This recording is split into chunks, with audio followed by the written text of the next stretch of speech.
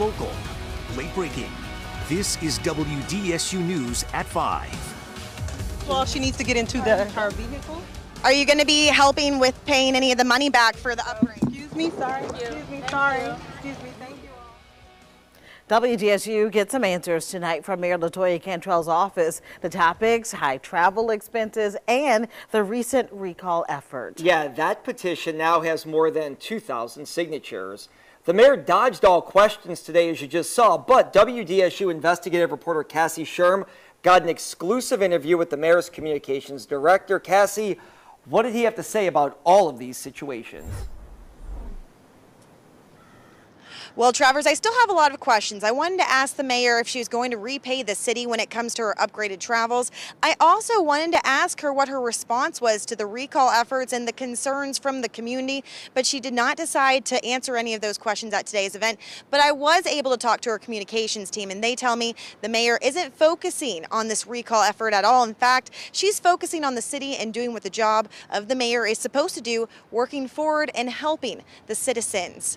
Now, those efforts the recall say there's at least 12 reasons they want mayor recalled, including mishandling of the French Quarter security, mishandling of relocation of City Hall, a crime crisis, NOPD staffing issues, just to name a few. Now, one of the reasons written on the petition for the recall state she, quote, is not executing the responsibilities of her position. Her communications team director, Gregory Joseph, says they disagree and say the mayor continues to try to help the city of New Orleans and shows it with her actions. The mayor and the police chief have been walking around talking to police officers at every district for roll call 7 a.m., 7 p.m., hearing what the officers have to say, and we're going to act on some of the concerns that the officers raised. And so we're going to be focused on public safety. We've got millions of dollars in ARPA funding that is designated for public safety. And we're going to continue to do things like we did here today, making sure that people understand that there's a level of safety and preparedness as we're in the middle of hurricane season. Now, the mayor's administration says she will continue to focus on the concerns of the citizens and will show action in response to that. At 6 o'clock, I take a closer look and ask a question many people are wondering right now. When a lot of people are saying she isn't doing enough and that's the reason why she needs to be recalled, what their response was to that question and many more answers. Reporting here in New Orleans, I'm Cassie Sherm. Back to you. Cassie, the mayor's campaign actually sent out a statement about the recall. They said that this petition was politically motivated, politically backed. Is that something that the mayor supports, that statement?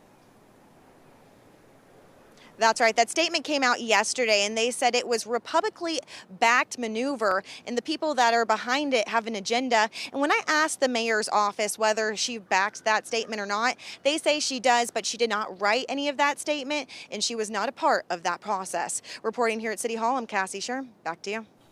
All right, Cassie, thank you. Cassie also spoke with the mayor's office about several other issues. We have those items for discussion coming up at 6 o'clock, or you can get all the information on our website. That's WDSU.com.